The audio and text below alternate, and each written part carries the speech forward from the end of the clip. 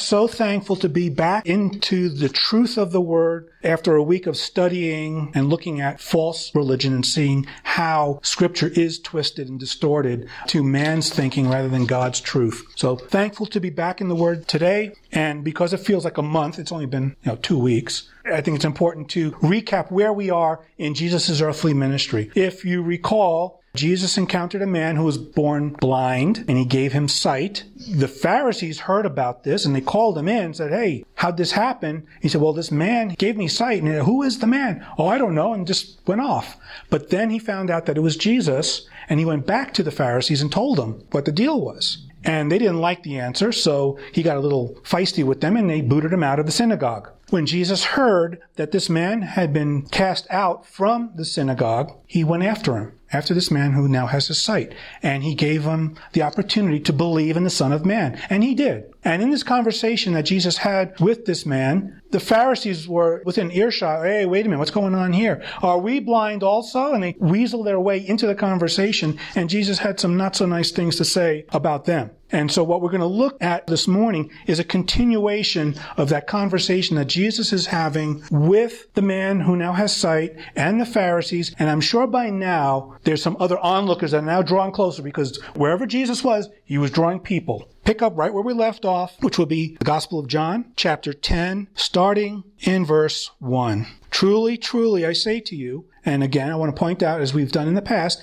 every time we see the phrase truly, truly, we know that Jesus is about to share a profound truth that may be difficult for the hearer to receive and comprehend. So we're just going to be on guard for that. "Truly, truly, I say to you, he who does not enter the sheepfold by the door, but climbs in by another way, that man is a thief and a robber. But he who enters by the door is the shepherd of the sheep. To him the gatekeeper opens." I think it might be helpful to get an understanding of what a sheepfold is. Depending on how wealthy the owner of the flock was, it can have a different implementation. But generally speaking, it was a covered pen that was open on one side and closed on the three other sides with a roof. And there was like a little gathering area in front of the opening where the sheep would congregate. And there would be a stone wall that encompassed the whole thing, capped with thorns. Biblical barbed wire. That was the idea, was to prevent people from climbing over. So there was thorns on top of this stone wall that surrounded that little pen, or big pen, and a single doorway. That's what a sheepfold is. Let's continue on. "The sheep hear his voice, and he calls his own sheep by name and leads them out. When he has brought out all his own, he goes before them, and the sheep follow him, for they know his voice. A stranger they will not follow, but they will flee from him, for they do not know the voice of strangers." Here's an interesting thing about shepherds and their sheep. It's still true today. Shepherds give their sheep, each and every one of them, a unique name. And he has a certain call. He uses a certain sound to call his flock, an assembly call. And there are times when shepherds from different flocks would take their sheep out into this large field, and the flocks would intermingle because they're just kind of wandering, roaming, eating grass and all that. The shepherds might be catching up on the latest news, and they didn't have Facebook back then, so that's how they caught up on current events. When it was time to gather the sheep, the shepherds would separate to various portions of this outer field, and they would call their sounding call for their flock. And what would happen is the sheep from one flock, even though they're intermixed, they would turn their heads towards the shepherd, and he'd call again, and they would extricate themselves from this mass of sheep and follow the shepherd as the other shepherds doing the same thing. And so the sheep knew the voices of their shepherd and followed. It must have been quite a scene to see all the sheep just suddenly just dispersed to different directions. But that's what Jesus is referring to when he's sharing this symbolism. Verse 6, "This figure of speech Jesus used with them, but they did not understand what he was saying to them." I think it's important to point out, Scripture points out clearly that this is a figure of speech. We know that there are some who believe that you have to allegorize and spiritualize the entire Bible to understand it, but we here believe in a literal interpretation of Scripture. The literal, grammatical, historical view of Scripture. The fact that Scripture says, well, what you just read is a figure of speech, means that if it doesn't say that, it's not supposed to be taken as a figure of speech. It should be taken literally. So this is a proof text that the literal interpretation of Scripture is the proper one, and to literally interpret figures of speech as figures of speech. Verse 7, so Jesus again said to them, truly, truly, there it is, I say to you, I am the door of the sheep. All who came before me are thieves and robbers, but the sheep did not listen to them. I am the door. If anyone enters by me, he will be saved and will go in and out and find pasture. The thief comes only to steal and kill and destroy. I came that they may have life and have it abundantly. Also in these verses, I would encourage you to underline, I am the door in verse 9, and I am the door in verse 7. These are, again, wonderful verses that describe the exclusivity of Christ in entering the kingdom. There is no other way to enter into the kingdom of God but through the Lord Jesus Christ. And he says it right there. He didn't say, I'm one of many doors. There's not this big garage door open and anybody can just, anywhere, anytime, go in. No, it's him and him alone. He is the door. There is one door into the kingdom, and that's Jesus. So for those who claim there are many roads to the same God, you can bring them to Scripture, those verses. This is very effective. Ask them to read those verses out loud. Ask them to do that. And then ask them, well, what does that say to you? And watch the Holy Spirit work. I've seen this happen. It's amazing. The Spirit does the convincing. The Spirit does the convicting. And they can't argue with you because you haven't said anything other than, what does it say? The exclusivity of Christ is right there.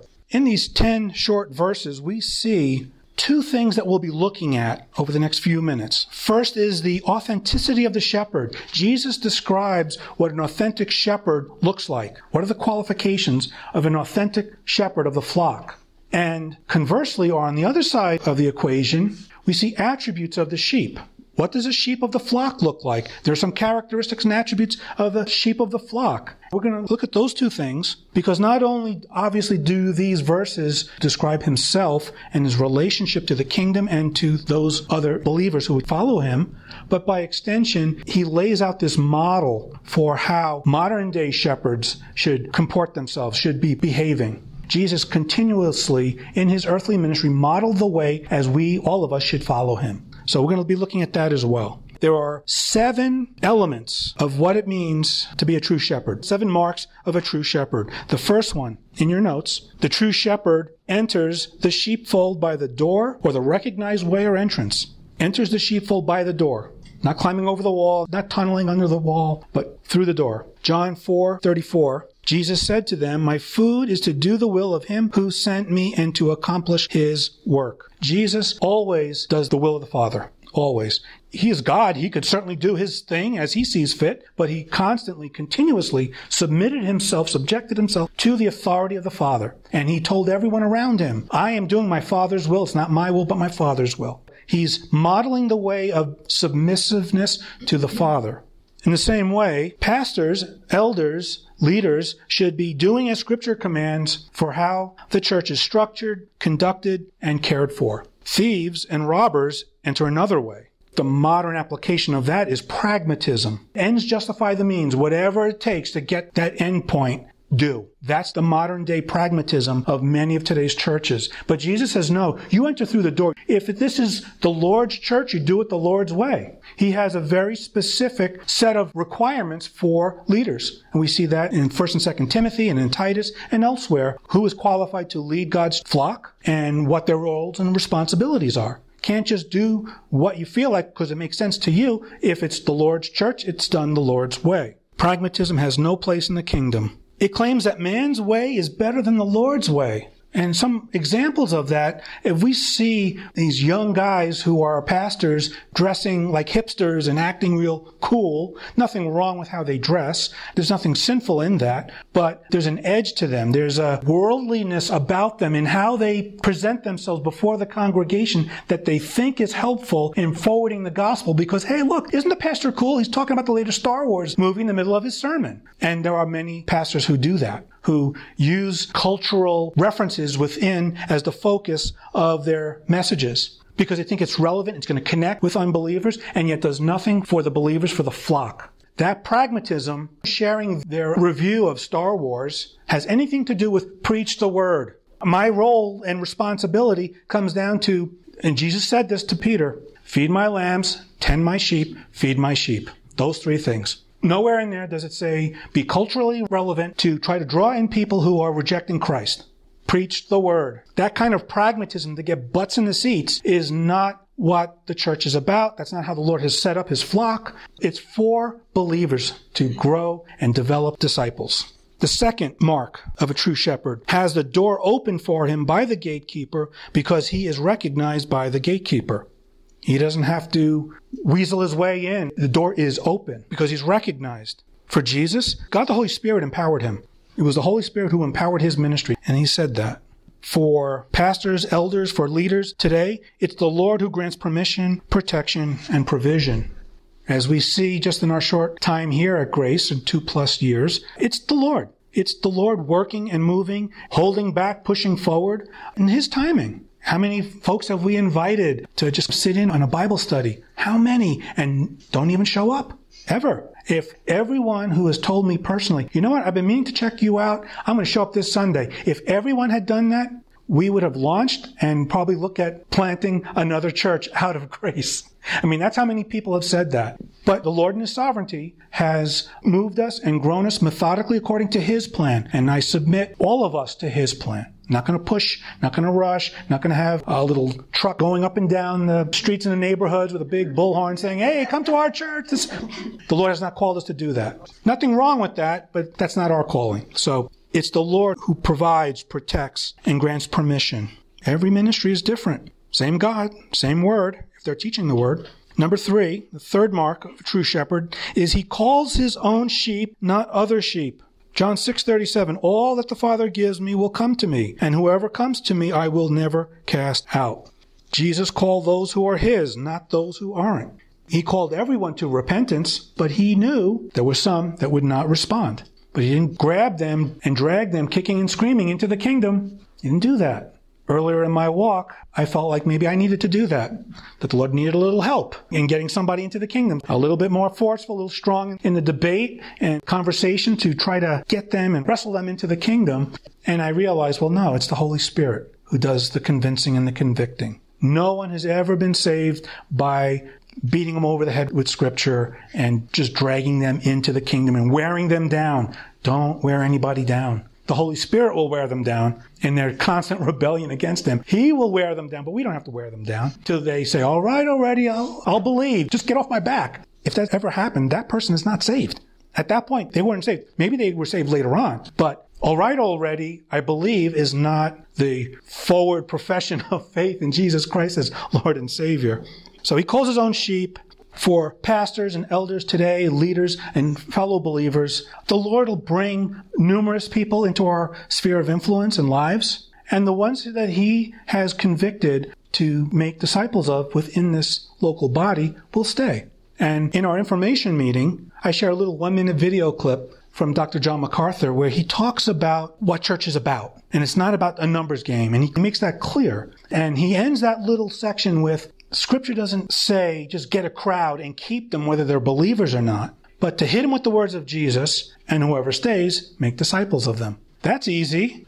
I don't want to deliberately offend somebody and have them go away. I will speak the truth, teach the truth, and encourage them to receive the truth. And we've seen this in our fellowship where people don't want to hear the truth. They flat out have said, I reject that truth, and have left. I pray for them. Not going to chase them. No, come back. You don't. No, they're not ready. The fourth mark of a true shepherd calls his sheep by name. A personal relationship. Calls a sheep by name. 1 Peter 5:7. Love this verse. Casting all your anxieties on him because he cares for you. How many times have we not gone to the Lord in prayer in our time of need? He cares for us. He loves us. He is concerned for us, even though he knows the circumstances, because he has allowed those circumstances in our life. But he cares for us, and he wants us to seek him first. And this is one of those burdens for me, and I've shared this in the past at other churches that I had roles of leadership responsibility. And from the pulpit on a Sunday, I had exclaimed how burdened my heart was that I was spiritually responsible for people in the congregation, and I didn't even know their names. At that time, I ran into someone at Costco, and you run into all sorts of people at Costco, and a person came up to me and thanked me for the teaching last week or the week before or whatever. And I'm like, whoa, you go to so-and-so church? I said, yeah, well, how long have you been attending? A year. And it was like a knife through the heart. He was a person who had been attending this church for at least a year, And I had no clue this person attended. And the Spirit just grabbed a hold of my heart. This is not a condemnation or conviction on anyone else. It's a personal conviction towards me. I feel that I need to know everyone by name and circumstance that I'm spiritually responsible for. Because I'm going to stand before the Lord at the end of time and be held accountable for what I did with God's people. The Lord's going to look at me and say, Tom, what'd you do with Jimmy? Who's Jimmy? Well, he sat in your church for 20 years. What'd you do to care for him? What do I say to that? What do I say to the Lord when he says that? That's terrifying to me. And that's not the way it's supposed to be. It's supposed to be that intimate relationship. And oftentimes, the size of a church is given it a reason for not having that close relationship and fellowship with those under their care. I don't ever want to be in that position again. Ever. Because it's not how the Lord's designed it. He's called us to be in fellowship together, to be a family. And I do. I'm so thankful that I know you all, and getting to know your circumstances even more over time. And it's wonderful because when I pray for you, I know what to pray for. And as I mentioned at the information meeting, I had a certain number that was going to kind of be the ultimate cap of how large we would ever be. We're nowhere near that.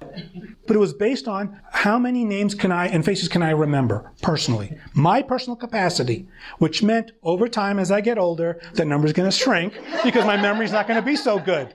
So from 10 years from now, when I can only remember 5 people, that's it. I was convicted that number has to be much, much lower than even that small number. Because not only do I want to know every name and face and circumstance of the person who's part of our fellowship, but of their family members as well. When we pray for somebody, I want to know about your sister. I want to know about the brother who's not a believer. And so all of a sudden that shrinks down by an order of magnitude how big we can get and still have that unity and relationship. It's important. Some of these churches do a very good job. They'll divvy up the flock to elders as under shepherds, and that's helpful. But at the same time, as the teaching pastor, the shepherd of God's word and flock, it's important that he too also know everybody. It's not, if you have to divide it up like that, just form 4 or 5 different churches. What's wrong with that? So enough of that. That's just a hot button for me. I know it really is a burden on my heart. Number 5, the 5th mark of a true shepherd, leads the sheep out to new pastures and doesn't force them out. Jesus is clear. He leads them out. He draws his people. You may not realize that he draws us to new pastures, but he does draw us to new pastures using the circumstances in our lives. How many times have we just been rocking with the Lord? Everything's going well. Lord, I'm just doing things that please you. And all of a sudden, this curveball comes from left field and rocks our world. Well, how'd that happen? That shouldn't have happened. Lord, I'm following with you. I'm okay. So why'd you do that? That's the way he draws us to now respond to this circumstance because he wants to move us. He can use our health. He can use our finances. He can use relationships. He uses those things. He allows or authors them to draw us into a new pasture because we tend to just be sedentary beings. We get cozy. We like where we're at. And that's how it's going to be. Eva loves to decorate our home, and you've seen she does a wonderful job, and she likes to move furniture around. And I love that she has the freedom to do that. For me, if the furniture stays put for 40 years, I'm okay. I'm okay. She wants to change it every day. She doesn't do that. But if she changed it every day, okay, I'd be okay with that too. But we all have those proclivities, one way or the other. And so the Lord will use those circumstances in our lives to draw us. And we can go kicking and screaming, or we can seek him and say, all right, Lord, what are you trying to do for me and through me in this situation? That's when we're on his program, and he doesn't need to use the divine 2x4 upside our head and say, no, you got to go there because it's for your good. So, yeah, I'm seeing some nods, so yeah. For us today, though, it's about laying the groundwork and showing our work. If the Lord's going to move us on to a new season of ministry, another level, a different level, whatever that may be, the Lord will guide us methodically through it, and we'll see the work, we'll see the dots being laid out and connected, and we won't rush things, but we will do it in his timing, and it'll be certain. Yeah, that was the Lord. Absolutely the Lord doing that. Because he'll control the timing. He may have a specific time when something has to happen, and he's going to make sure that it doesn't until that time. And so any effort on our part to do something or not do something will be thwarted because he has that specific time that he has. Number 6, true shepherd brings all of the sheep out and leaves none behind. John 18:9, this was to fulfill the word that he has spoken, of those whom he gave me, I have lost not one. Jesus draws all that are in his flock. He's going to move them all. Regardless of what local body of believers they're in, he's moving them exactly where he wants them. He leaves none of the true believers behind in their growth and sanctification, in his divine plan for humanity and creation. He doesn't leave any believer behind. And that's the responsibility of today's pastors, elders, and leaders as well. Even when we don't have a formal position of leadership, we do have influence on brothers and sisters in Christ. We do have that reputation and influence. So in that regard, we have to be equally aware. So I guess maybe I should have prefaced this section by saying, even if we're not formally elders or pastors or ministry leaders, we still have the responsibility of being true to what God's word says. And this kind of transcends those formal roles. Whenever we have an opportunity to influence somebody, we should do so in a similar manner. For all of us, we should not show partiality. Let's just lead the easy sheep, the sheep that we like. Let's lead them out. We studied in the book of James how that's an abomination before the Lord, that partiality. Jesus wants all the sheep led, and that means all. There's no justification for leaving high-maintenance sheep behind. I characterize them as high maintenance because, unfortunately, that's a lot of the mindset that goes on.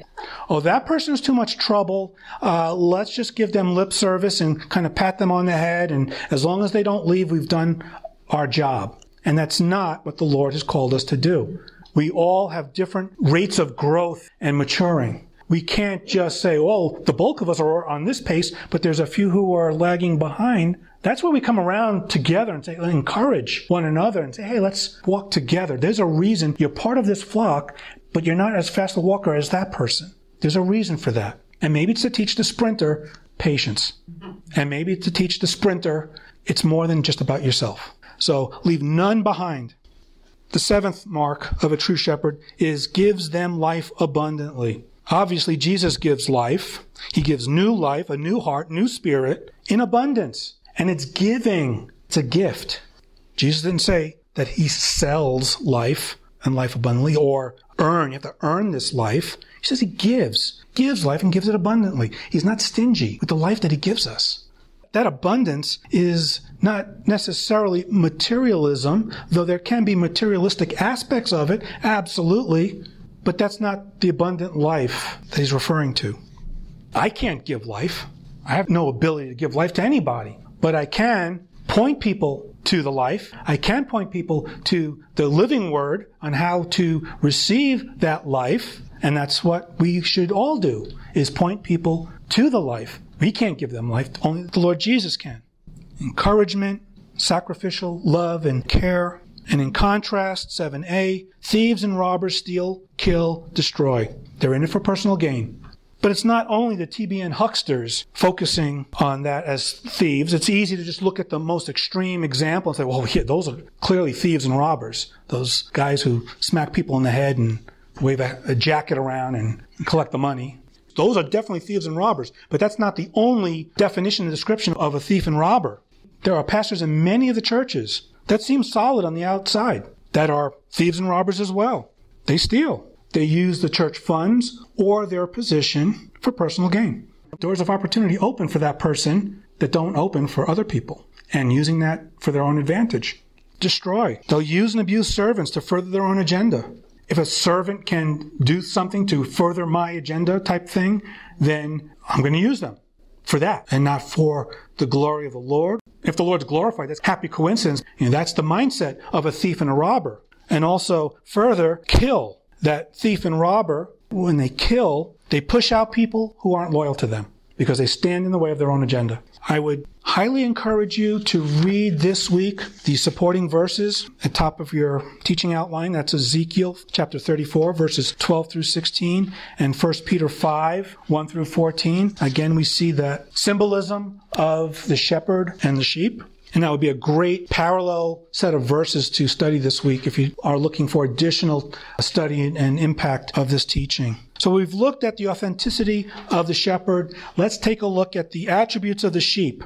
which is also described in these verses. And the metaphor is often misused. It's almost always misused.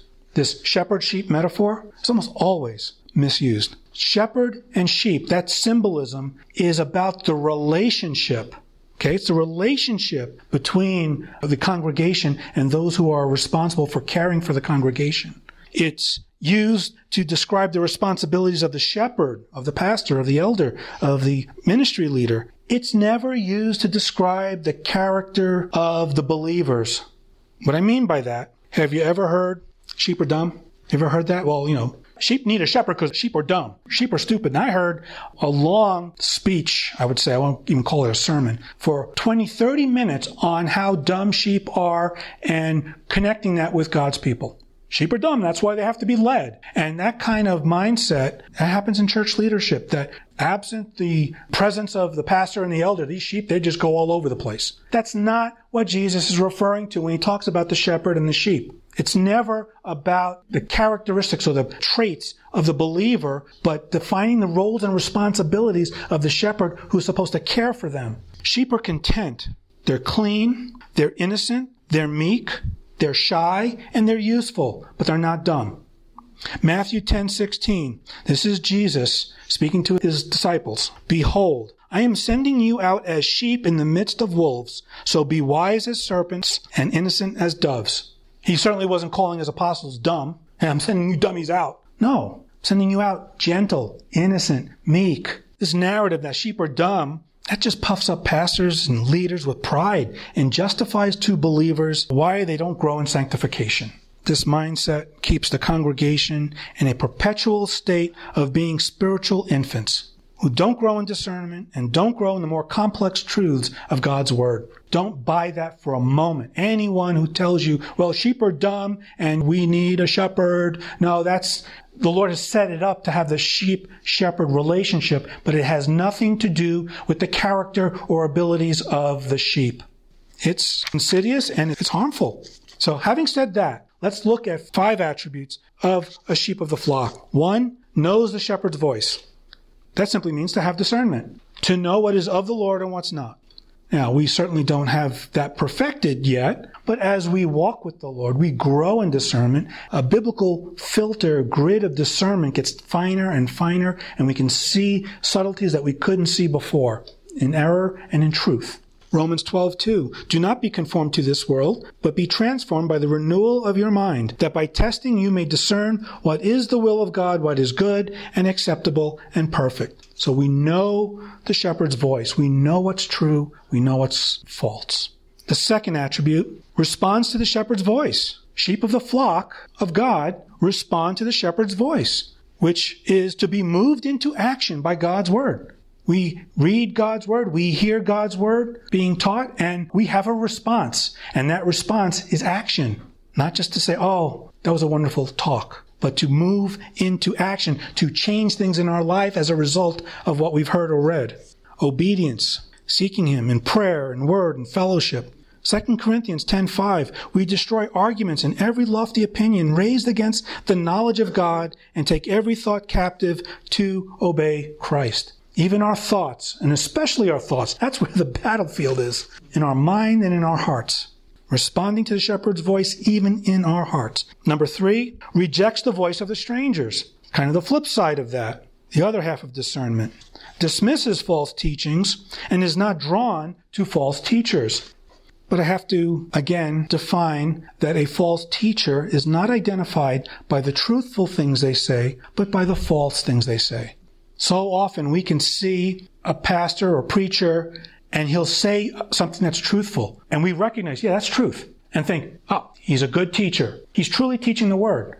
But that's not how we define a false teacher. We define them by the false things they say. When we look at a Joel Osteen, he may occasionally open up the word and accurately read scripture and like, well, he's preaching the word. But then goes off into this own self-help diatribe of living your best life now, absent any involvement of the Lord.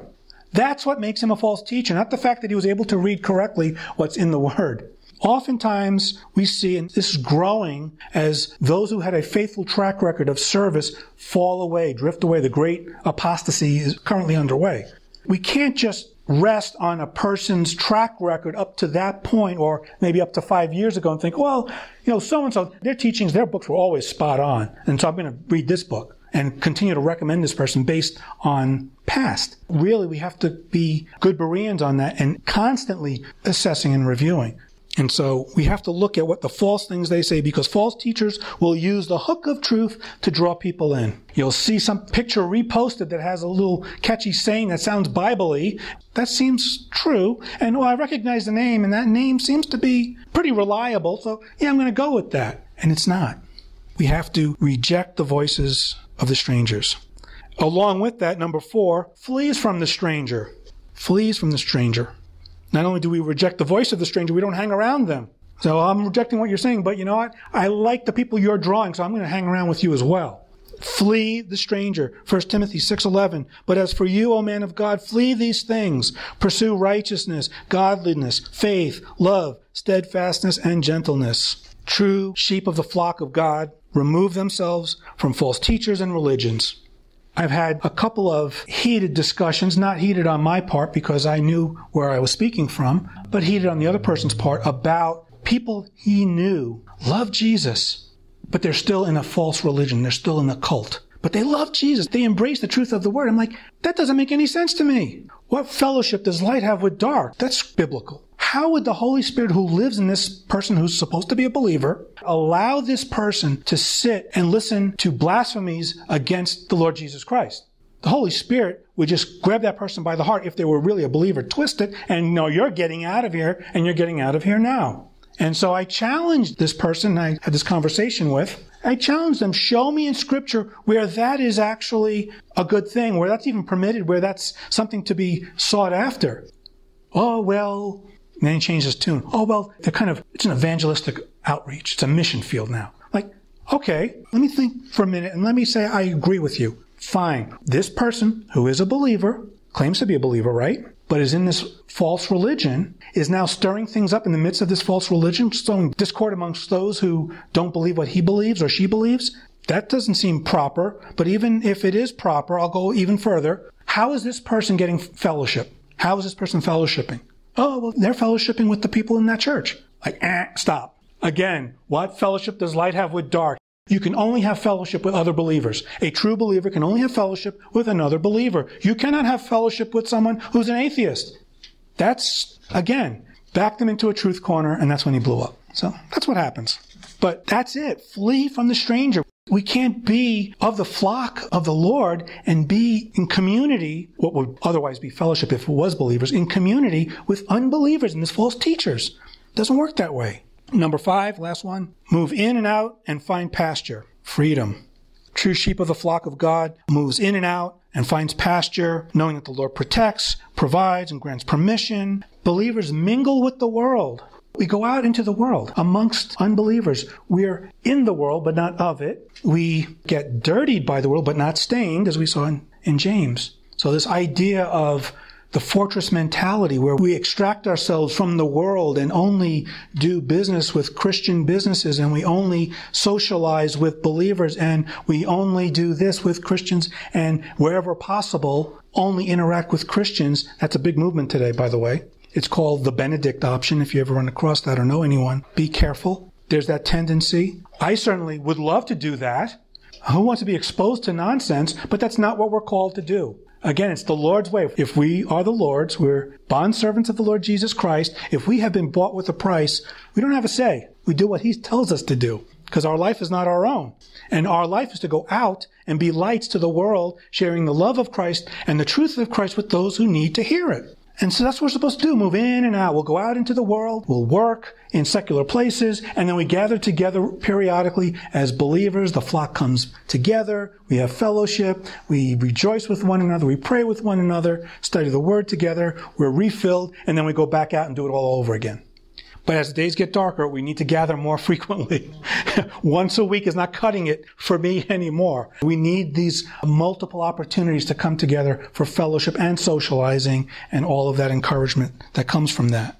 And just leave you with this last thought. We claim that we're of the flock of God, but would the world know that by our thoughts, words, and actions? Would the world know that we are sheep of the flock of God by what we say, and what we do. And I'm telling you, I don't know about you. Maybe I shouldn't generalize. Maybe it's just me. But I feel like I'm being challenged by this more now than ever before in the social discourse on what's going on, whether it's political or social. It's like, got to represent Christ well amongst these so many who claim the name of Christ but are not acting very Christ-like. That's the challenge for us. Please join me in prayer. Lord, we know that we're in the last days, and it's getting more and more difficult to represent you well, as opposition to the gospel, opposition to you is growing like never before. But Holy Spirit, you dwell in each and every one of us who are true born-again believers, and you empower us, and you guide us, and you direct us. Please help us to be sensitive to your calling in our life, of the things to think, say, and do that reflect well on you, that are an accurate representation of you, Lord Jesus. We don't want to present our own idea of who Jesus is to the world, but the true idea of who Jesus is, the truth. So we want to do that well. We want to do it accurately so that you get the glory, Lord, and that many would respond. Even in these last days, many would respond to the call to repent, that they would repent and they would be saved. Lord, we love you, we thank you, and we commit our lives to you. In Jesus' name, amen.